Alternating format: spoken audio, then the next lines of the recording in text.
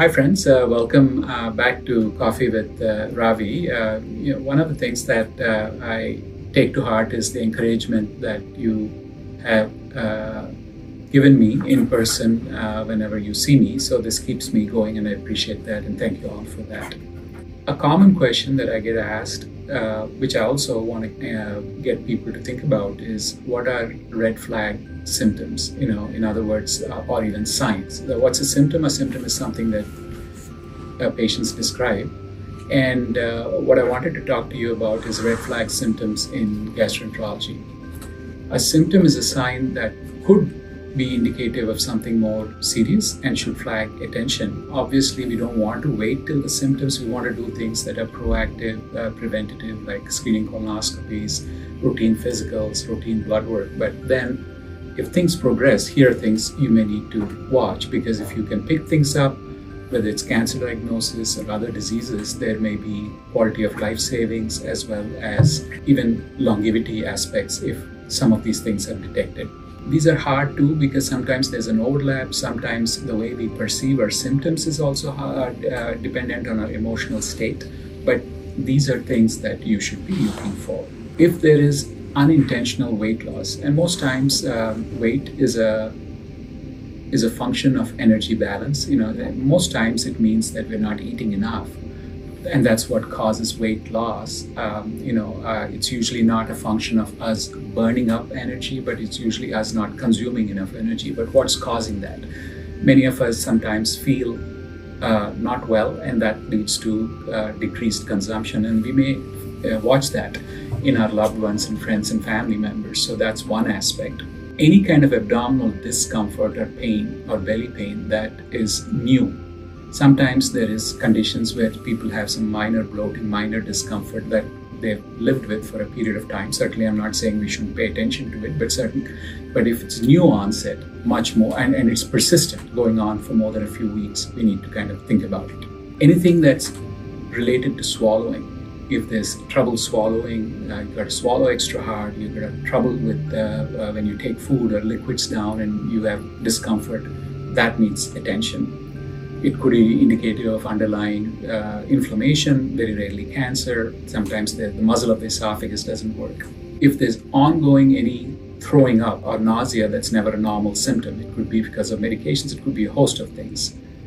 Any blood in the stool, any blood in throwing up, going back to bowel habit, if there's new onset diarrhea or new onset constipation, sometimes that indicates underlying inflammation, etc.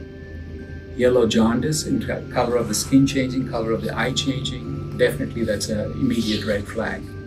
And fatigue and weakness can be indicative of many things, such as losing blood, anemia, not feeling well. One thing that I like to emphasize is that if you look at cancers in the body, as a whole, 30% of those cancers arise from the GI tract, meaning cancers of the stomach, esophagus, pancreas, liver, colon, small bowel, etc.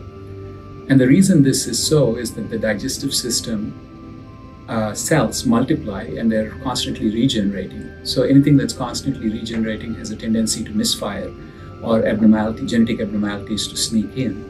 So cancer, all of these areas can be common. How does it present?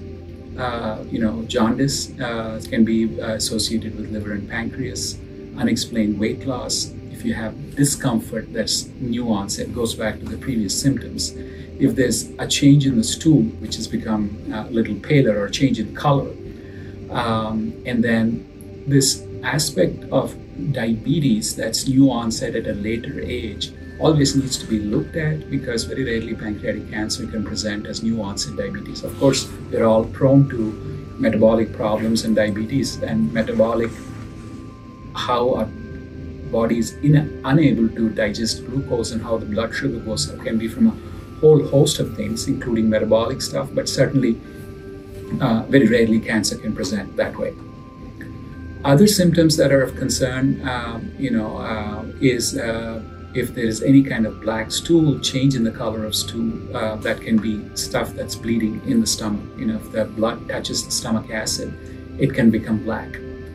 if there is a change in the way you're feeling heartburn, all of us have occasional heartburn, depending on when we eat food or when we eat something or a bigger meal, or there's a sphincter here called lower esophageal sphincter, and it relaxes with certain foods or eating too much, or nowadays with the GLP-1 agonist drugs like Ozempic and Wegovy, the stomach doesn't empty the food. But in the absence of any of this, if there's new change of heartburn along with weight loss, we need to think about conditions such as Barrett's or esophageal cancer. Certainly, if somebody has a family history and there's some symptoms that come up, certainly that's of a concern. If there's first-degree relatives that have pancreatic cancer or colon cancer or esophageal cancer, those are things that we need to keep in mind.